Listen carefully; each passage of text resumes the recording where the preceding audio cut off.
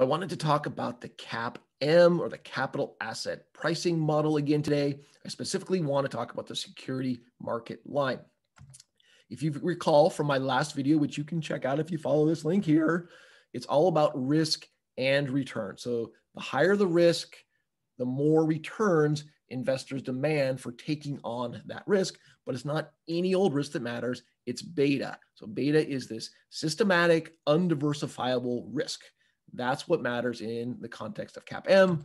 If you recall, the formula for CAPM says that the expected return for an asset is equal to the risk-free rate plus beta times the market risk premium, which is the expected return for the market minus the risk-free rate. Now, this is a line. So what we can do is we can graph this line. If we do that, we get something like this. You'll notice that the y-axis is the expected return.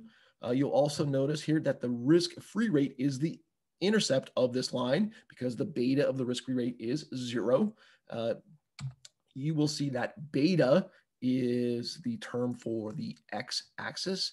And you'll see here that this quantity, the expected return for the market minus the risk-free rate, is the market risk premium. It also determines the slope of this line, right? So you can see here, if you can visualize, as you lower the risk-free rate, then that slope of the line steepens. And as you increase the expected return for the market, the slope of the line also would increase. Now, by definition, the market portfolio has a beta of 1. We can see that here. So here's the 2 points on the line that are important: the risk-free rate, intercept, and the market portfolio there. We also could see that if an asset was on that line with a low beta, then it would have lower expected returns than the market. We could also see that if a portfolio on that line had a higher beta, then it would have higher expected returns than the market.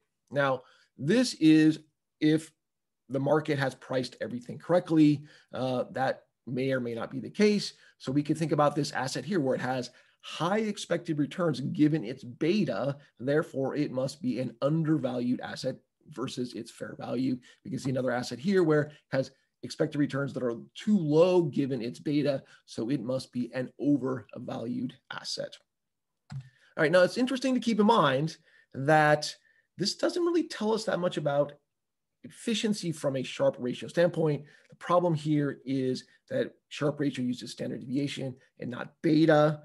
So we see some interesting things here. And it's also interesting to note that the Sharpe ratio is not going to be the same for every asset on that line, unlike the capital market line. I'm not going to go into the math here today. In fact, maybe next time we'll talk about the capital market line, how that differs from the security market line. I'm Brian Kozlowski. I hope you enjoyed that. Thanks so much for listening.